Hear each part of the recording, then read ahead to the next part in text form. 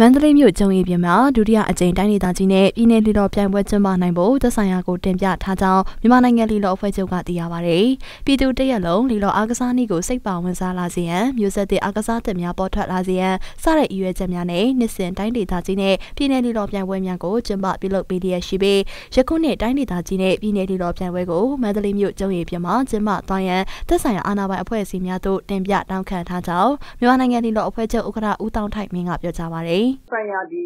ကျုံးထဲမှာပေါ့အရင်2016တုန်းကလိုပဲကျင်းပခွင့်ရဖို့အတွက်ကိုသက်ဆိုင်ရာအစိုးရအဆင့်ဆင့်ကိုတင်ပြထားတယ်တင်ပြခွင့်ပြုတယ်ဆိုရင်တော့ဒီကျုံးထဲမှာပဲကျွန်တော်တို့တိုင်းဒေသကြီးနဲ့ပြင်ပွဲအဲ့မှာပဲကျင်းပတင်မှာပေါ့ရည်ရွယ်ချက်ကတော့ကျွန်တော်တို့ဒီနယ်ပယ်အသီးသီးမှာရှိတဲ့တိုင်းနယ်ပြည်နယ်အသီးသီးမှာရှိတဲ့ဒီကတိအားကသမားတွေကိုပေါ်ထွန်းလာစေဖို့လေဒီကတိအားကသမားတွေပေါ်ထွန်းလာမယ်အဲ့ရနေကျွန်တော်တို့စခန်းတွေလေးဖြစ်ပြီးတော့ဒီမြန်မာနိုင်ငံလီလော်လေရေးတင်ဖြစ်ဖို့အတွက်ကိုဆက်လက်ပြီးတော့စခန်းတွေလေးဖြစ်သွားမှာပဲ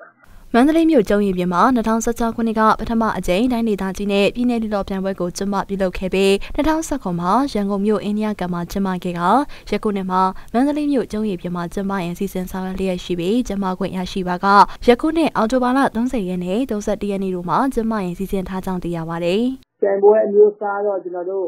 ဒီကျုံရေချင်းရဲ့အနေထားပေါ်မူတည်ပြီးမှကျွန်တော်တို့ဒီလူလှော်တဲ့အနေနဲ့ကတော့ကျွန်တော်တို့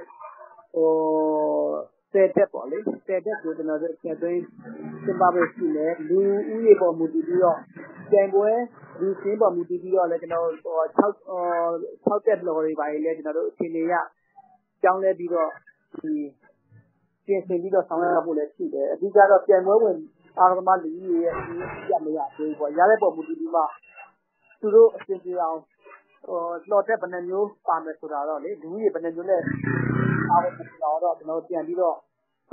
လူကြီးပုံမူတည်ပြီးကျွန်တော်ကြောင်းလဲဖို့ရှိပါမယ်2016ခုနှစ်ကပထမအကြိမ်ဖြစ်မန္တလေးမြို့ကျုံရီပြင်မှာကျင်းပခဲ့တဲ့တိုင်းဒေသကြီးနဲ့ပြည်내ရိုးရာလီလော်ပြိုင်ပွဲမှာအမျိုးသား10သိန်းအမျိုးသမီး9သိန်းပါဝင်ရှင်ပြိုင်ခဲ့တာဖြစ်ပါတယ်